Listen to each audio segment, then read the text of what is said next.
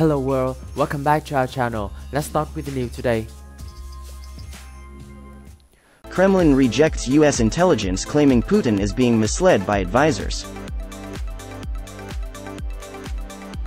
The Kremlin rejected U.S. claims that Vladimir Putin is being misled by his advisors about Russia's failures on the battlefield.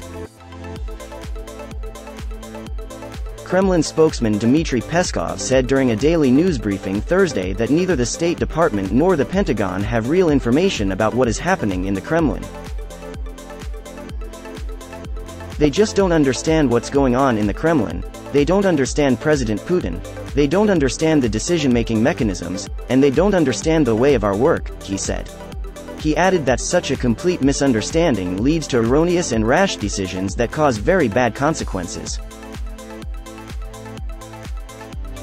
It comes after declassified U.S. intelligence claimed that Putin's senior advisors have been too afraid to tell him the truth about the situation on the ground in Ukraine.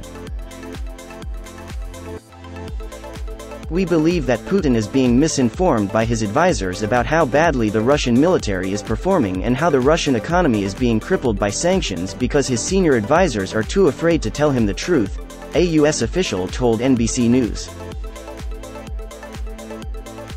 The head of the British intelligence agency GCHQ has further said it appears Putin has massively misjudged the situation in Ukraine, warning that the Russian leader's backup plan will be to launch more attacks on civilian areas.